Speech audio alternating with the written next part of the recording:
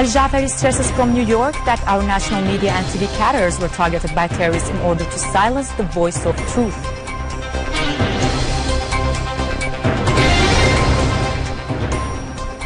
Army units attack al-Nusra dens in Derha and Quneitra countryside, killing dozens of terrorists.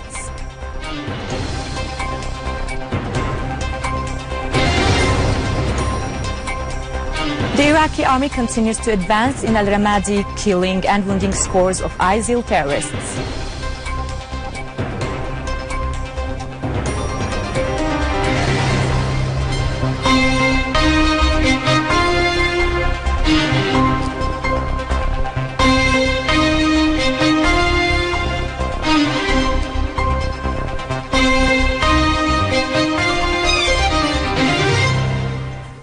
Good afternoon.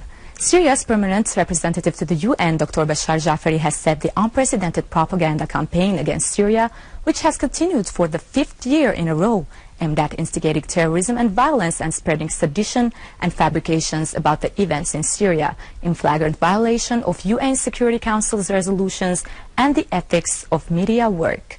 Addressing an open session at the UN Security Council held under the title Protection of Civilians in Armed Conflicts, Jafari said such channels have promoted terrorism and encouraged the dispatch of foreign terrorists into Syria.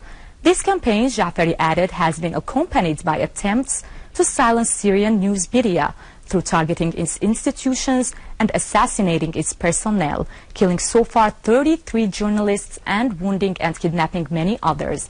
He referred to certain influential UN Security Council states that continue to brag about training in Turkey and Jordan members of terrorist organizations to be sent to Syria. Jafari pointed out that the Syrian government maintained an open approach towards news media and issued in the early weeks of the crisis a new law as a step of reform that aims at enhancing information performance.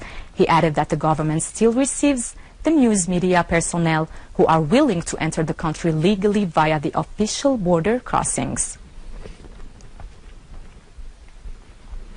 Iranian Foreign Minister Mohammad Javad Zarif stressed that the so-called international alliance led by the U.S. has failed to defeat ISIL terrorist group. Zarif's statements came during his participation in the 42nd conference of the Islamic Cooperation Organization held in Kuwait to discuss regional crises, especially terrorism and Saudi aggression on Yemen. The Iranian minister retweeted his country's stand about the necessity of finding political solutions to the region's problems, because using military force may encourage terrorism. Zarif pointed out that all the countries taking part in the conference stressed the importance of stopping military operations in Yemen and finding a political solution away from any foreign intervention.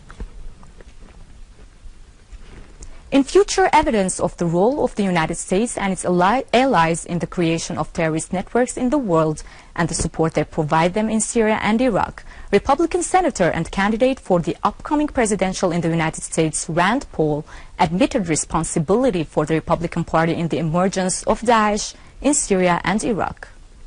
That ISIS exists and grew stronger because of the hawks in our party who gave arms indiscriminately, and most of those arms were snatched up by ISIS. These hawks also wanted to bomb Assad, which would have made ISIS's job even easier. They created these people. ISIS is all over Libya because these same hawks in my party loved Hillary Clinton's war in Libya. They just wanted more of it. But Libya is a failed state, and it's a disaster. Iraq really is a failed state.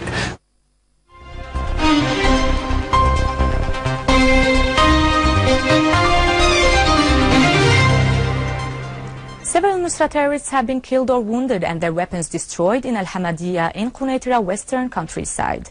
In Darha northwestern suburb, the Syrian army also destroyed terrorist hideouts, eliminating many gunmen and destroying 2 mortar guns and vehicles in Kefir Shemes. The army also inflicted heavy losses on the terrorists in Zemrin and carried out special operations in 3 sites downtown Darha, killing and injuring many armed men.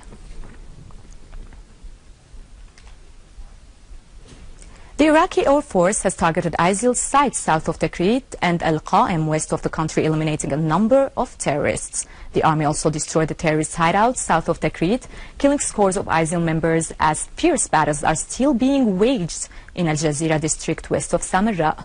The Iraqi army, it is to be noted, has scored successive victories over the terrorists in the past 24 hours, so far killing 227 armed men, particularly the so-called Minister of War during airstrikes in Salahuddin and Al-Mosul. Saudi warplanes conducted more airstrikes against Yemen's cities and towns, killing dozens of innocent civilians, mostly women and children. The airstrike targeted Sana'a, Saada, Hajjah and Hadida, destroying scores of houses and public buildings. Meanwhile, the Yemeni army, in cooperation with the People's Defense Groups, broke into Tawliq military base in the Saudi cities of Jizan, scoring direct hits. Israeli occupation troops broke into a number of towns and villages in the West Bank and arrested a number of Palestinians in Jenin and al-Shariat near Ramallah.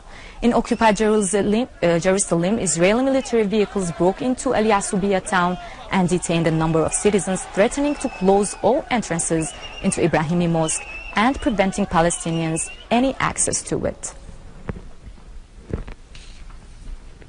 Ladies and gentlemen, with this, we reach the end of our news. Thank you for watching. And now, over to latest business and market news with Sirina, but after a short break.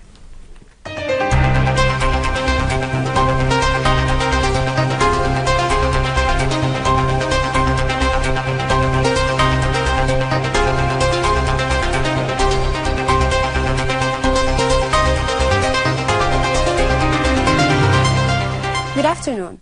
Within the framework of the Understanding Memorandum, which is organized by the Livestock Development Directorate and the National Center of Agriculture, which aims at improving the livelihood reality of the rural families, the Ministry of Agriculture held a workshop for the survey results of the Livestock Development Project.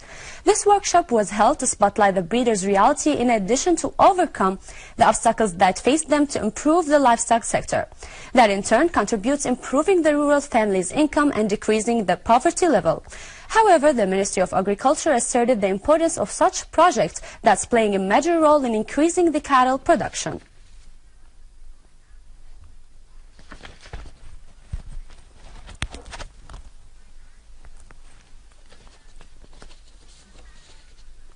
The Central Bank of Syria has set the exchange rate of the US dollar against the Syrian pound at 266.21 for the banks and 266.32 for the exchange companies. The Central Bank of Syria has also set the exchange rate of the US dollar against the Syrian pound for transfers at 270. On the other hand, the euro exchange rate against the Syrian pound was set at 290.14 for the banks and 290.27 for the exchange companies. The figures of the Turkish Finance Ministry showed that the budget deficit reached 4.1 billion Turkish lira in the first quarter of this year. According to the Turkish newspaper Zaman, the economists expected the deficit to increase to reach 14 billion liras until the parliament elections date next month. And later the government's taxes will be increased in addition to reducing the subsidies of the poor. The economic growth has witnessed a noticeable decline as the Turkish lira exchange rate has decreased due to the corruption scandals of Erdogan's government that led investors to lose their trust in Turkey.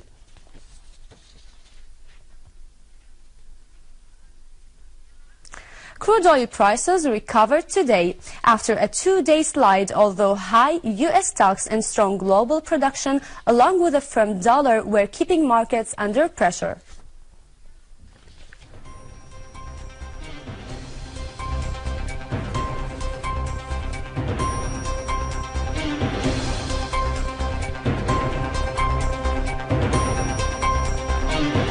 European equities fell while the yen weakened to a 12-year low.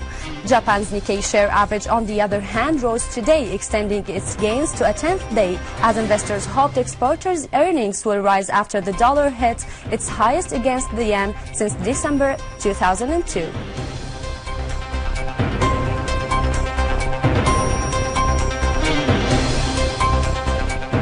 Gold struggled to recover from a two-week low today as a robust dollar and the prospects of higher U.S. interest rates dented demand for the metal.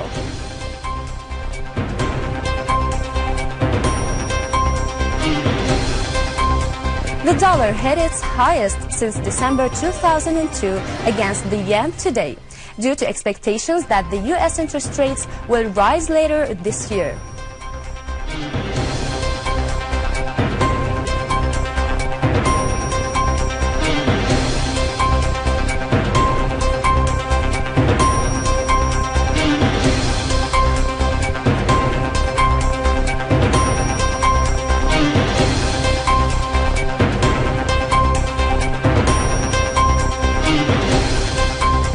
With this, we conclude our economic news for today. Thank you for watching and goodbye.